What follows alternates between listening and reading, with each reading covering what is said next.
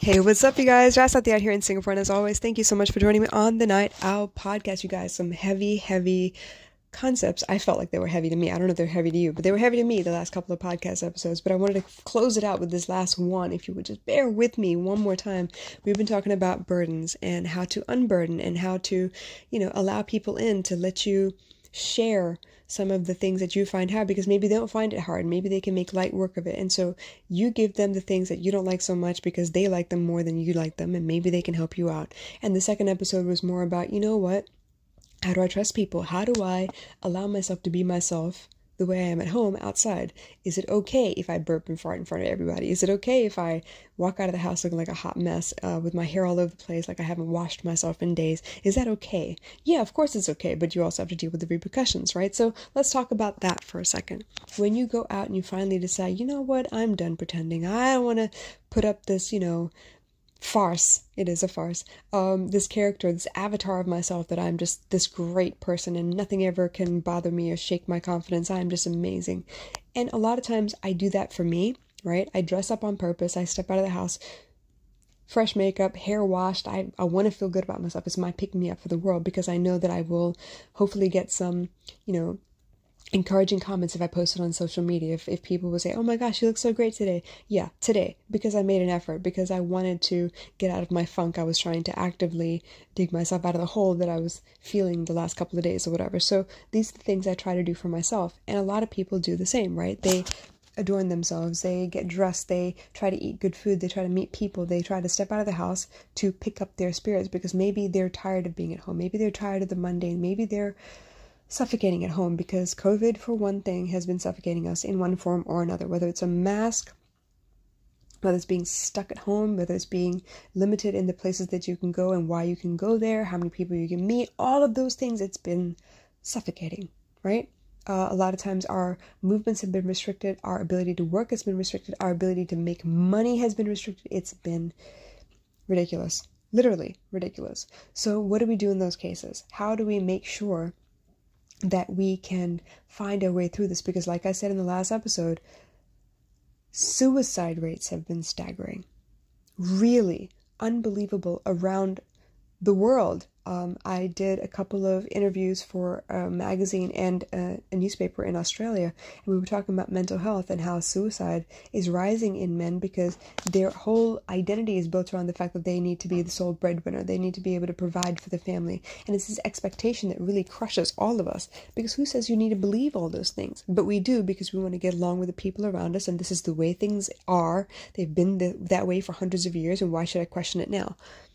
But the bottom line being, okay, so you have this burden, you realize it's a burden. You don't know who you can trust with the burden. You don't know who will step up and help you out with the burden. You don't know who will say, no, that's your responsibility. Why should I? Right? There are all these things that go through your head. So how do you decide who to speak to, what to speak about, if it's okay to speak about the things that's on your heart to speak about? How do you decide those things? How do you figure that out? How do you find your tribe? Well, guess what? Catch-22, the same thing with trust again. In order to find your tribe, you have to be yourself, or you will attract people based on who you're pretending to be. Like attracts like, right? So if you are having a tough time with socioeconomic status, some people have, some people have not. Some people flaunt the fact that they have all of these things, and you want to flaunt as well because you want to be seen as successful, because that is the measure against which society measures success. And so you push yourself, you break yourself to try to get to that place where you think that is success, but that is not success by your definition, that's success by someone else's definition. And so you feel like a fuck up, you feel like a screw up. I saw someone the other day that was posting, the fact that she was upset and she was really on the edge because she said, to this person I'm a fuck up, to that person I'm a fuck up here, I'm a fuck up there, I'm a fuck up everywhere. Yes, a lot of F-bombs today, I'm sorry. But the point is, that's how she felt. And it hurt my heart to hear her say that. But I also realized, I've been in that place, I know what she feels like, where you can't win for losing. Nothing you're doing seems to be making any headway. I've been in situations where I've been trying to pay down debt. Okay, that's easy to understand. Paying down debt because there's interest involved. And you do it a little bit every day, every month. And at the end of the day, nothing has changed because the interest is still there and you haven't made much of a dent, and it's still this looming thing in front of you. And I did it once when I was in college, and I finally dug myself out of debt, and I found a way to get around it. And I swore to myself, never again, no credit cards, god damn it, no. And then I fell upon hard times in Singapore, right when I started my business, and I thought, oh my gosh, I need something to be a safety net, just in case, just in case. And I got a credit card, and I was approved, and it was great, and I felt brilliant until I spent some of that money. And then they called me and said, hey, let's refinance, because you know what, we could reduce your credit card rate, the interest could go down, you could do this. And I stupidly did that, and I didn't realize they did change the terms of how that money would be paid back, and it was stretched out over a long period of time rather than right away when I paid the money back. It was slick, and I wasn't ready. It caught me off guard, and I'm still chewing off that piece of fat that I decided I was going to indulge myself with. So yes, it was difficult. But the point being, when sometimes, no matter what you do, you feel like it's not making an effort, it's not making a dent, it's not making a difference, you wonder why you should continue. You wonder why you're here on this planet. You wonder what the hell you even exist for. I had somebody come to me the other day, and they approached me through social media. They were really having a tough time of it. And they said, you know what? I'm actually overwhelmed, but another person reached out to me and said, hey, can you help me? I'm actually quite suicidal. And I was not in a frame of mind to be able to help them, and I referred them to you. And I said, great, okay, let's handle this. So I spoke to the young man, and he said, you know what? I don't know. You're a professional, and I've been to so many professionals. I've been to IMH. I've been to, counseling wards. I've been suicidal before, and they admitted me, and they put me through a series of tests, and they diagnosed me, and they decided for me what was wrong with me, and none of it helped because my feelings were still the same. When I came off the medication, the feelings were still there. The stressors in my life were still there. Nothing around me changed, and I did not change. I was just numb to it. I couldn't feel anything, and so I don't trust professionals, and I'm just going to tell you right now that if you can't help me, no offense to you, but I think I'm just going to finish this off myself. And I was panicking. I was freaking out because, oh my God, now all this pressure is on me. Like, how do I help this person? I haven't even heard their story yet. What do I do? And I said, no, I'm going to try anyway. And whether it helps or not, I don't know. I'm just going to be there and spend some time and see if I can listen and hear anything that might be a place in their life that I could help with. They were of the impression that if they died, their debt would disappear with them. And I said, no, that's not how that works. They don't get their money then, and that's not what they want. They don't want you to die, because if they wanted you to die to get their money back, they would have killed you by now. But that's not the way this works. They want you capable of paying the money back. They might hurt you in ways and threaten you in ways that make you scared for your life, so you need to pay the money back, but that doesn't mean that they're actually going to get the money if they don't leave you alive. So you dying means the debt goes to the next person in line. The next person associated with you that could pay the money back. That's not going to stop your problems. The problems will still be there. Okay, well, I'm a burden to people. Okay, you're a burden to people. I get it. People see you as a burden. I've been seen as a burden before too, and that's not a fun place to be. But what can you do so you don't feel like a burden? Before they tell you you're a burden, what can you do that you feel you could make yourself more useful or more helpful, or you could take care of some of the things by yourself instead of having to take other people take care of it for you. Now, this person unfortunately had several people that shouldn't have been depending on him because he was a kind guy and he really wanted to help out. But because he'd said yes in so many places, he was now stretched so thin, he didn't feel like he had any more choices left. But in listening to him, I realized who would actually help him. I was in no position to help him. The only thing I could do was offer my help for free, so he wouldn't feel like he had to pay another person, right? But I couldn't pay his bills down. I couldn't even offer him a job, but I could help him brainstorm. I could help him think about where things could become a little bit easier, maybe, where he could let go.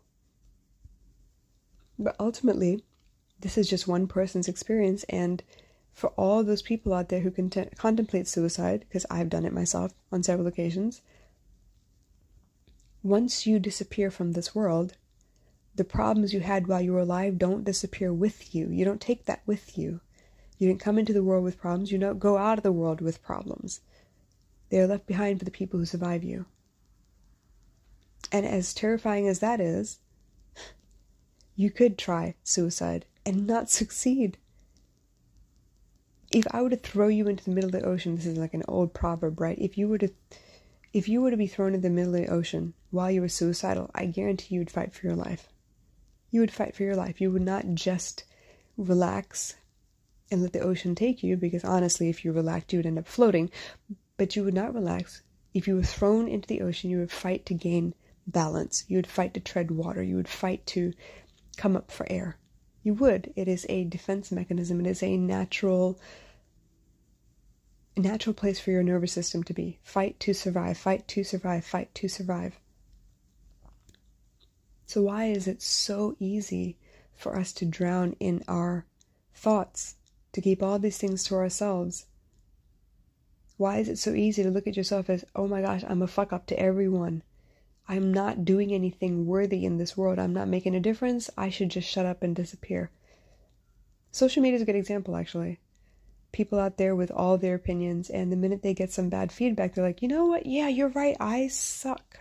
I shouldn't be saying these things. I should probably be quiet.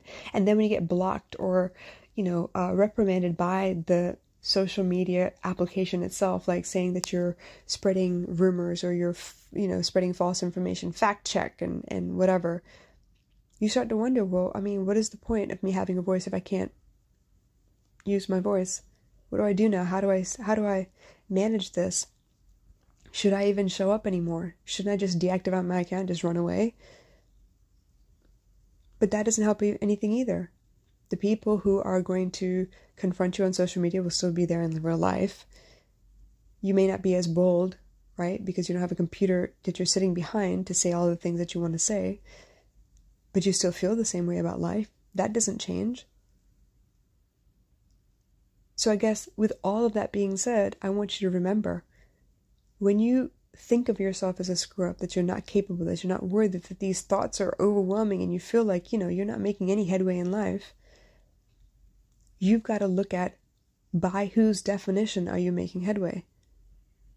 Maybe you're not making 10,000 posts a year, right? Maybe you're not managing social media like Gary Vee would. Like, who the fuck would be able to do it like Gary Vee would, right? Because he has entire teams behind him. But maybe you are successful because yesterday you got out of bed and you made it to eat breakfast. And today you got out of bed and you ate breakfast, lunch, and dinner. And that is a success to you because it's more than the day before. For you, not for anybody else. Maybe you had $10 in your pocket and somebody in need in your house was struggling with something and you decided, you know what, this $10 could go to food, but right now I know I could help this person ease their pain with $10, and so why don't I spend it there instead? Life is meant to be simple, but for some reason we're the only creatures on earth that pay to live here. And that because we decided to invent money and decided to give a value to everything. Except when it's resale, because that value no longer exists as resale, it's used. Life is strange, y'all. And it's mind-boggling how we got to this place. But if you ever feel like you're not doing enough, like you're not enough, that you're not successful enough, that you're not making enough money, I want you to really take a hard look and see whose definition you're using to measure your success by. Because I guarantee you it's not your own. I guarantee you it's somebody else's belief that you're struggling to live up to. So why struggle when you can redefine your life for yourself? Why struggle if you can make up the rules for yourself? Maybe success to you is working a minimum wage job, but being able to cook so well that a minimum wage job provides you ingredients that you can make delicious meals with. I learned how to do that because I couldn't afford to take my kids to restaurants, so I learned how to cook at home so that they could enjoy restaurant quality meals on a budget, and they didn't even know how much it cost. Seriously. For a while, I was posting my grocery bill so people could see how much I bought for how little, because I knew how to shop. I knew how to look for quality ingredients and make sure that they last. For a while, I learned how to fix things because I didn't have the money to replace things, so I took very good care. I bought quality the first time around so they would last, and then when things broke down a little bit, I knew how to fix them. I have restored so many rusted, broken zippers, unhinged, mended clothes, so that no one else has to replace it. They don't have to. I can fix it for them. Sometimes success is best defined by you, so you feel like you're actually making a difference. There was a time where I wasn't sure if I could, do something as a habit every day. And so I had to choose something that was really, really small and non-impactful, as in like it wouldn't take up too much thought and it wouldn't take up too much time to be able to do it. So I started on Lumosity, and I started on, Mad Bars, right? And I was able to carve out 30 minutes in a day, which meant 15 minutes, not even 15 minutes, about 10 minutes on Lumosity where I could exercise my brain for a little bit. And it was games that I was playing, so it was fun, right? And then I could work out for 15 minutes. And it made me feel like I accomplished so much in the day. Whereas before, I wasn't doing anything at all. And I felt like, oh my gosh, what have I done? And sometimes, you sleep in, you wake up late, and it's like, oh gosh, half the day is gone and now I haven't gotten anything done and I might as well just go back to sleep. Whereas when you wake up early and you get a couple of things done within the first hour of you waking up, you feel like, yeah, damn, I got it. Yeah, I could do this. I could definitely handle some shit. Let me get some stuff done today. And guess what? That becomes my definition of success, my definition of productivity. And once I looked at time that way, my whole life changed. I thought for a while when I started my business that I had to work a 9 to 5 so that I could accommodate everybody else. But guess what? 9 to 5, I'm offering services while everybody else is at work. So how does that work for me? It doesn't. So why don't I work a little bit in the morning up until lunchtime, and then baby girl can come back home from school and I can play with her for a while, and then I work a little bit more in the evenings after she's gone to bed, because then I catch all the time zones. And I get people who have just gotten off work where they might actually have time to work with me. I had to redefine things for myself, and once I did, I felt a burden lift. I felt a change. Once I defined things for myself, what is a quality meal? What is a happy home? What is peace? What is success? Once I did that for myself, things changed. So as much as we've been talking about burdens and finding the right people and finding the right tribe and being yourself and letting people see you as you are, the next thing to help you ease your struggles, redefine what those ideas are in your life. Redefine your beliefs. Define success for yourself. Define productivity for yourself. Define quality food. Define budgeting. Define enough for yourself, so you never again measure yourself against somebody else's ideas. Because that's where stress comes in, doesn't it? Anyway, you guys, I hope this helped, and I will catch you again later. Bye.